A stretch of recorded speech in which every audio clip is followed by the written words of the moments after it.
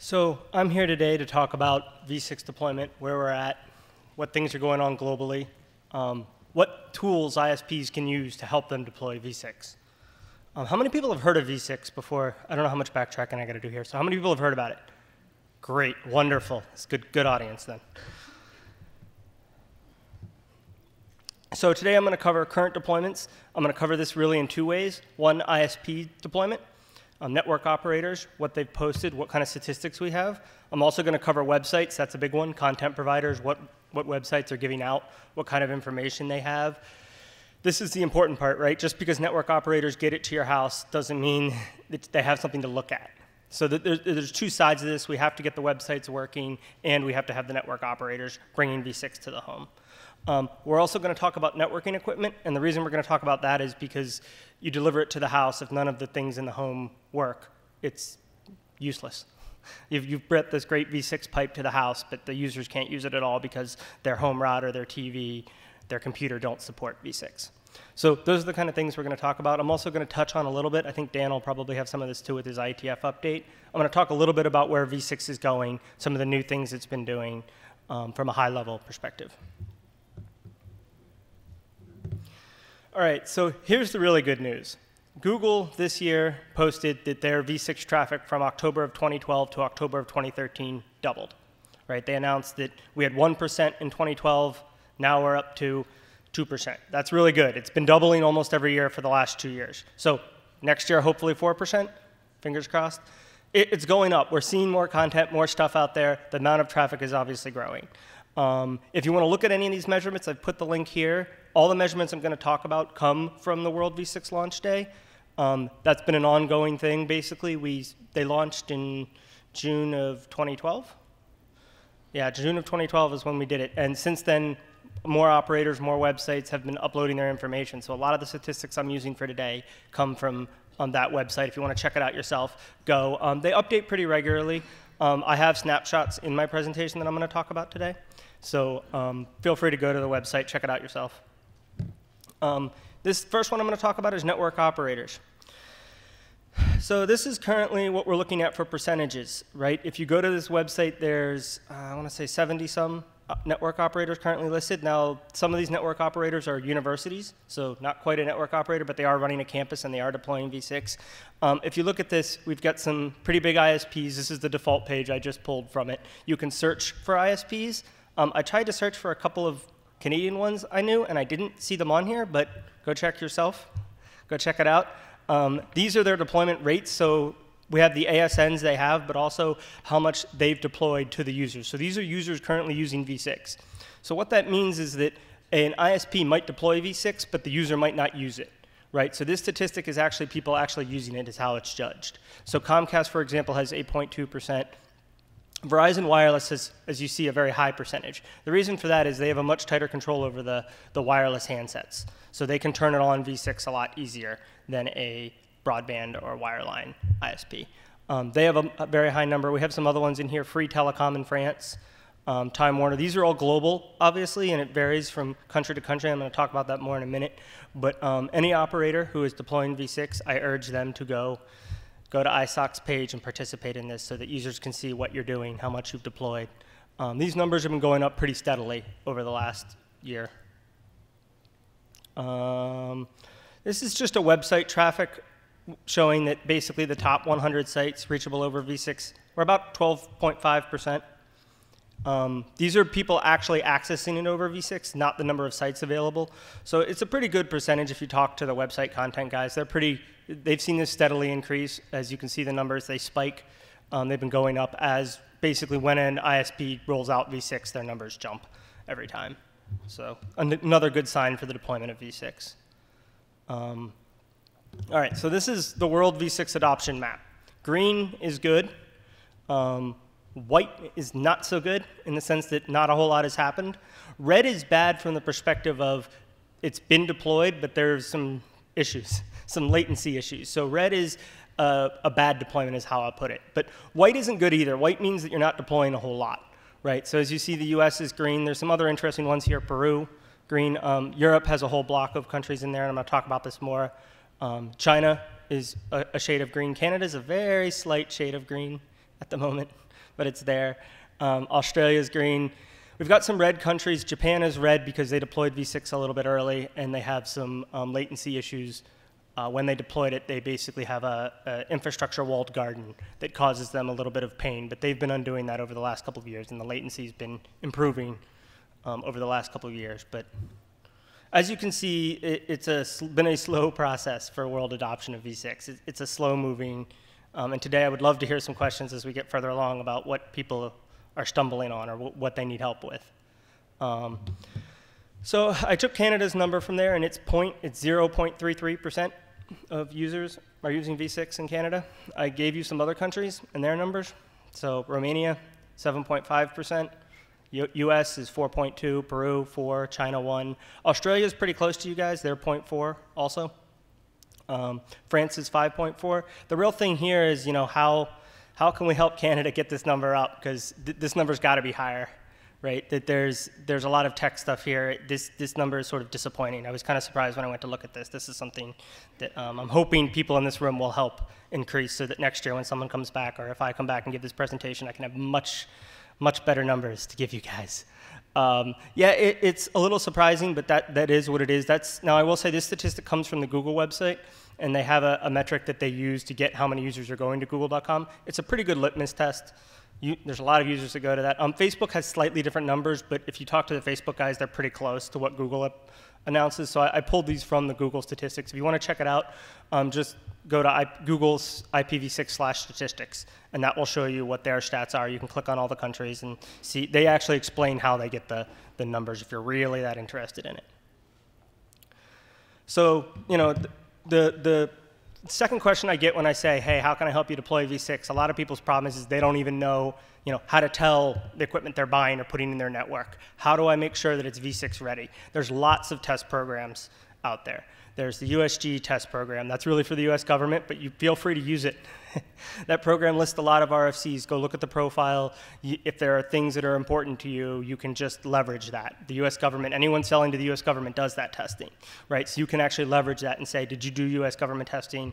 If your buyer says yes, that means that they're pretty far along in their v6 deployment. There's also the v6 Ready logo program. That logo program is a global program that's used around the world. It basically is a program that allows manufacturers to put a sticker on their equipment to say that they're v6 ready. It takes a lot of the base RFCs and tests it for you. Now, do you still need to do testing on your own when you go to roll out v6? Absolutely. Right, but this gets you a low bar. You realize you can put this device in your network or wherever it is you want to, and it probably won't wreck, it won't wreck your network from a v6 perspective. Will it do everything you need? Probably not, right? You're gonna wanna do some integration testing. The real thing here is it's base v6, so for applications, you're gonna wanna try them, right? Don't just assume that your application that worked over v4 will work over v6. There's probably a good chance it won't, right? You're gonna have to do some integration and ask some questions, but when you go to look for devices, the US program, the v6 Ready, both of them have lists. I think I have them later in the presentation. You wanna go to them. I'll explain a little bit more about these programs, but you wanna go to those sites, look up both of those programs have public websites. You can go to them and go see people's networking equipment and see what they have, what people have built. If someone isn't on that list, ask them why they're not. They may have a very good reason, but you're going to want to ask your suppliers what they're doing so that when you go to roll v6 out. And I'll say, the stuff you're buying today, you want it to do v6, so when you turn it on, you can just turn it on. Your worst nightmare is something you buy today, and when you go to turn on v6 in 8 months or a year or whatever it is, and then you just bought equipment that doesn't do v6 and has no upgrade path, you're in trouble, right? Because now you got to rebuy something that you just bought. So I urge you to start thinking now about how you're going to buy v6 equipment and starting to work on those lists and asking the people that you're working with. If they don't have v6, they better have a really good roadmap, because at this point, we're pretty far along down the v6 path, and they better have a roadmap for updating. Also, World v6 Launch, which I mentioned earlier, they had a website network operator. So the third component of what they had was a program for home routers.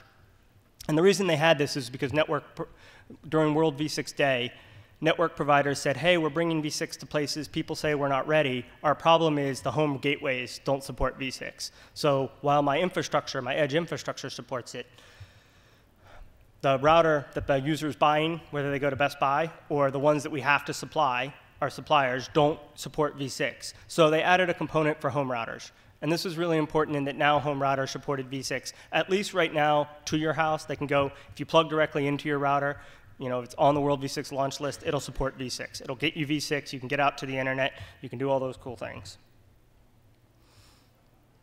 Real quick, the v6 forum, this has been around since 2001, so this is the Ready Logo program. This program is a global program. It's got lots of participants from all over the world, so we work with labs in Japan, China, North America, who am I missing? Oh, Europe.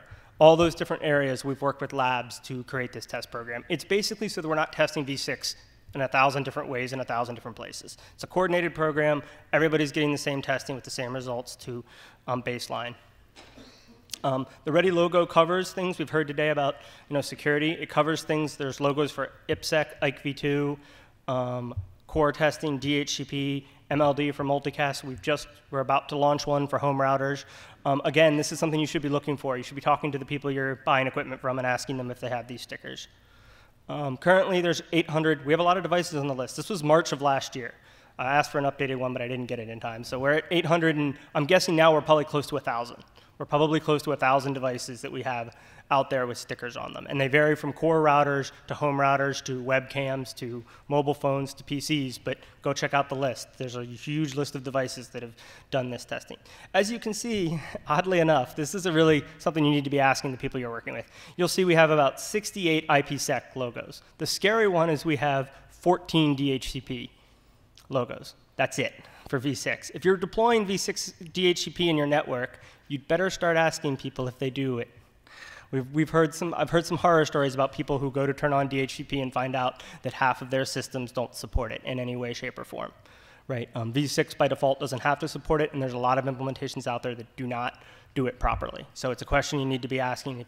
Most of us as network operators like DHCP.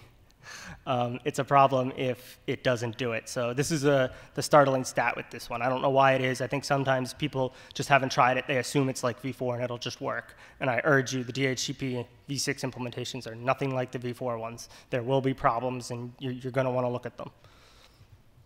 I talked about this a little bit. Go to this link, and you can see the World v6 participant launches for the home routers. Also, for website manufacturers, all of that stuff. Go check these out yourselves. They're getting updated on a regular basis, so check back, every once in a while. USG test program, this is one you guys can use to leverage. Basically, this is a program the US government does to buy equipment. You have to go to an accredited lab to do the testing. It's a little bit different than the other two programs. The other two programs allow vendors to self-test. This one, you have to go to a lab. You can leverage it, though. It's basically what the profile deals down to is a bunch of RFCs. If there's things that you want to have in your network, you can ask vendors to provide the same information that they provide to the US government. Most of them have to do it anyway, so you're not making any more work for them. They have this document sitting somewhere. Looking ahead, v6 things we're looking at in the future. I talked about we can get to the home now. We're starting to work to get into the home, so doing more stuff to make home networking work, like televisions, NASs, more home routers, multi-home routers, which leads us to smart objects, low-power devices. So you're talking turning v6 on in your thermostat, on your power meter. All of those things need v6. When we went to v6, the big thing was we had all these addresses, so we could put IP everywhere. And so v6 is starting to move into outside of the core infrastructure, starting to get into smart objects. The other with v6, obviously looking ahead, where end-to-end applications are obviously a key part of this. End-to-end security is another thing.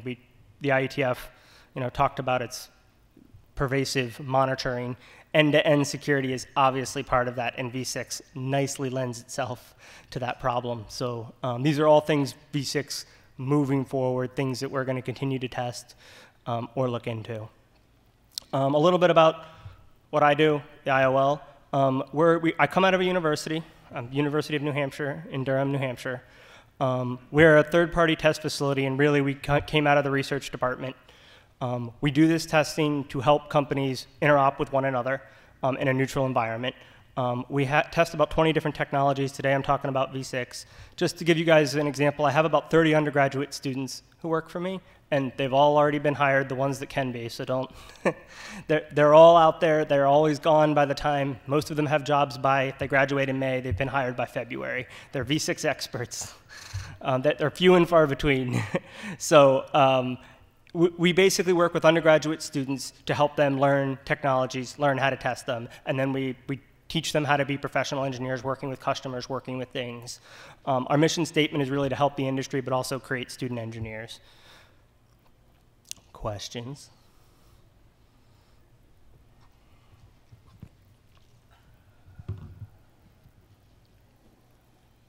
Ooh, lots of hands. All right. So, Jim Galvin with Phileas. So Interoperability Lab, I realize this is not an IPv6 question, but I can't resist. Yep. So you're going to do DNSSEC testing? I knew you were going to do this. We haven't set up a DNS testing program. I have done an interop for people when they've asked for it. Interestingly enough, we deal a lot with the manufacturers, and we haven't heard a whole lot about this, but I will say there's a good possibility. We work really closely with NIST and other organizations. I wouldn't be surprised if we started a DNS consortium around that. I will say I haven't heard of a ton of interoperability issues, which is probably why we haven't seen a ton of requests, but that's a good sign for DNSSEC, right? I mean, when I get called about a technology, it usually means that devices from 2 different manufacturers, when you plug them in, fail miserably, and we help facilitate everybody working together to fix the problem. So it's a possibility for sure. Hi. My name's Evan Leibovich. I'm with ISOC Canada. A couple of questions. First of which is, when I've been going out and trying to explain IPv6 at a grassroots level, the pushback that comes back is sort of, well, is there anything that I can't do with IPv6 that I can already do with, well, they don't say carrier grade NAT, but that's what they're using right now. Yeah. And so the impetus to change seems to be really difficult if the status quo serves the purpose that most people need.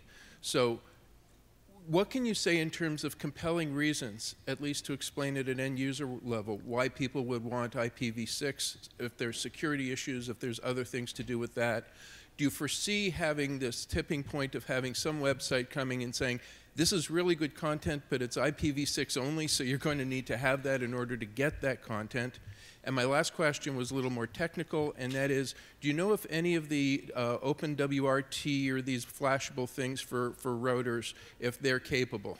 Thanks. All right, so I'll answer the last question first because it's the easiest one, and the answer is yes. There's lots of open source v6 home routers out in the industry. There's a new ISC initiative around this called Home Gateway.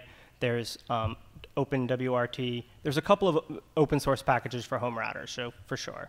For CGN versus v6, this is actually, I mean, there's been a lot of studies on this, and the main problem that people are running into when they deploy carrier-grade NATs is applications. Every time a new application becomes available and uses a lot of ports, right, the carrier-grade NAT has to design a solution, right? It's an extra box in your network now that you have to, every time a new application gets rolled out, whether it's, in this case, if it's over the top sometimes, right? You as an ISP have zero control over Netflix or whoever it might be, right?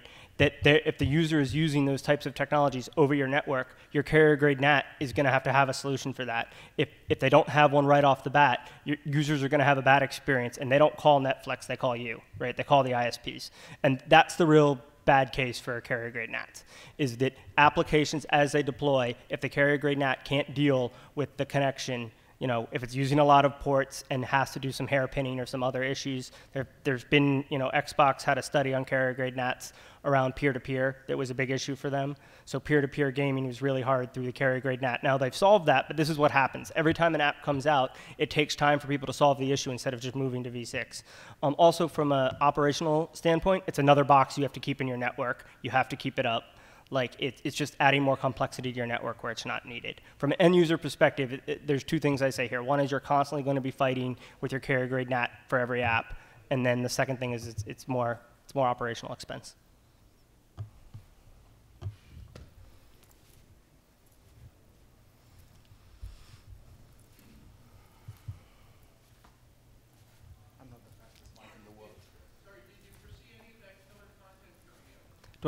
Okay, so the question was for the audience is did I see any killer app for v6?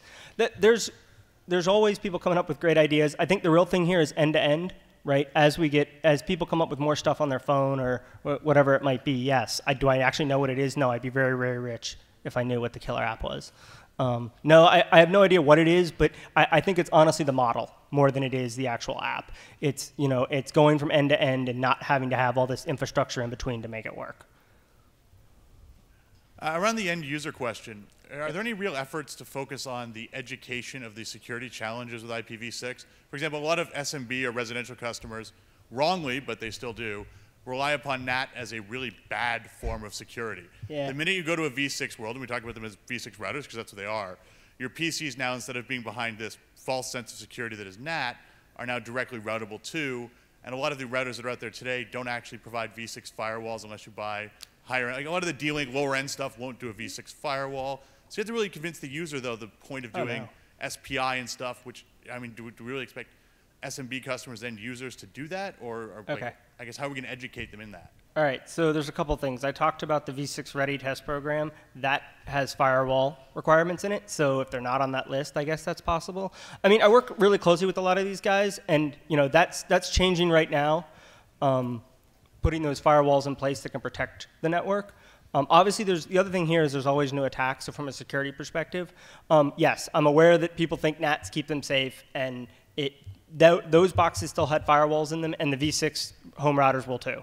Right, as they get deployed, they will have the same level of security. Those home router guys do not want to get put on the front of a magazine saying that they have a bug that you can get into their box. Now, it still happens. My answer to this is it still happens in v4, right? There are still bugs that come out where they have backdoors, and you still have the same issues. I don't think it's actually that different than v4 today.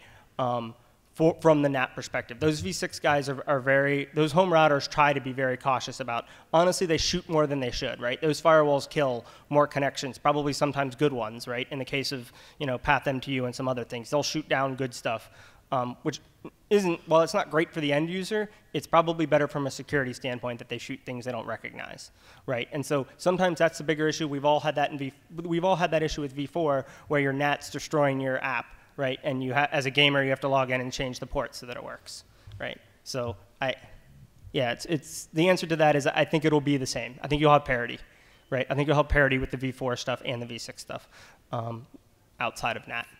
Regardless of NAT, I think the security will be the same. I have two questions for you. Yep. A couple of years ago, we were told that China had run out of IPv4 and that they were going to go IPv6 in a big way. How come they're not green? And how do you explain the difference between Canada, the US, and Canada, Australia? Canada, Australia should normally be roughly the same. How come we're so far behind? Is there any reason for that? So, yeah. So I'll answer the first question first. We mentioned carrier-grade NATs. A lot of ISPs cannot or have run out of v4 addresses, and they do not have enough v6 equipment available to them to buy today. So they have to put a carrier-grade NAT in. So for areas that have run out of v4 addresses, they've got to be doing something to make that work. If you talk to a lot of the operators, they realize carrier-grade NATs are a Band-Aid, not the solution. So they're trying to get v6 as fast as they can because it's extra CapEx for them. So in any of these countries' case, not just China's, right?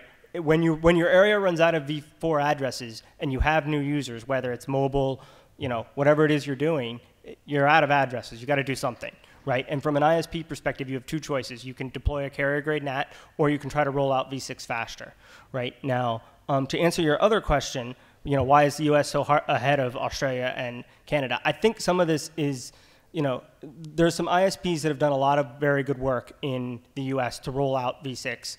Some of them, like AT&T on this list, did it through a transition mechanism called 6RD. It's not native v6, but it still gets you v6. Comcast is all native, right, in the US. Both of those are very large providers that give out a lot of internet, which is how they get, that's basically how the US is ahead. They have two large infrastructures. Also, Verizon Wireless is a mobile provider, ups that number, right? So, I mean, that's the answer. It's getting provided to people's homes in the US, which is why its adoption is so much higher. Okay. Last question. For a home gateway, let's say I have a big TV that's IPv4 only, and I'm not going to change it because I just bought it last year. Yeah. If I get a router, should I get an IPv6 address and have the router basically do 624 support for my TV, or should it be both stacks at the same time? All right. So, you know, most home networks will be will be dual stack, so they'll have both. Someday in the future, operators, and I think this is coming faster than people realize, will only give out v6 addresses for the reasons that I previously mentioned. Basically, we're going to run out of v4. They don't want to keep a carrier grade NAT on. You're going to get v6 only. Your house is going to have to do something. There are different options in this space. There's things like DS Lite. There's some other tunneling mechanisms where you can tunnel it basically out to the provider over v4. I don't expect your home gateway to actually be doing that translation. I mean, they can. I'd be surprised. I think that's probably going to happen somewhere else in the network. But there is some, right now we're trying to get those TVs to start to turn on v6 because this is going to be a problem, right? There's going to be these legacy issues where things in your house need some support of v4. I think that's natural. I often make the analogy, this is like when you need your Wi-Fi to be faster, so you just go buy the newest thing. I think some of that's just going to happen naturally. You're going to want to go get Wi-Fi at gigabit speed for your TV so that you can get your HD streamed wirelessly so there's no wires. When you do that, you're going to get v6 with it too. I think it'll just come into natural product rollouts as the home evolves, I think is what's going to happen.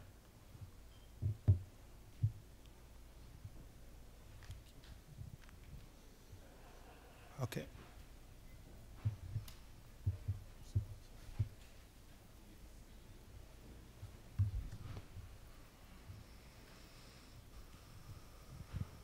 Yeah, Ronald Greer from Frost and Sullivan. I just saw the map. I didn't see Croatia in there, but the Deutsche Telekom has that TerraStream project going on with IPv6 over there, and I know they're trying to do avant-garde work not just on IPv6 but also on SDN using TOF and Cisco.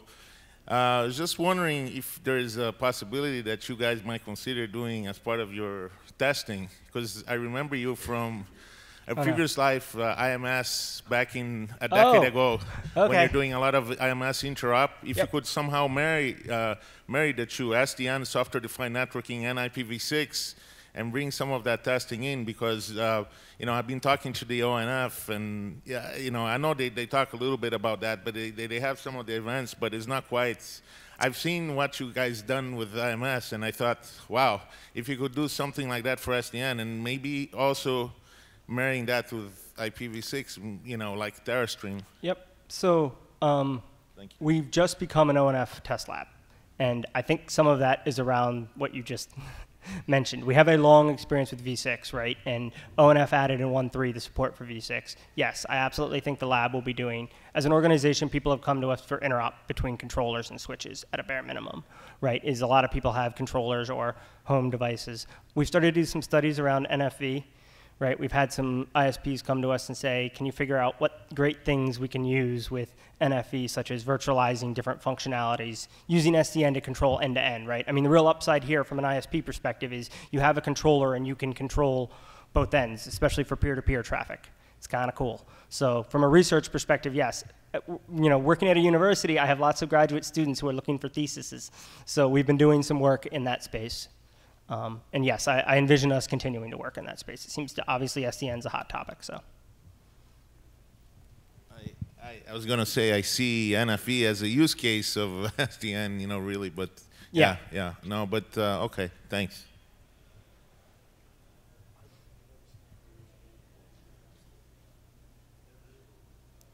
All right, I think I'm good.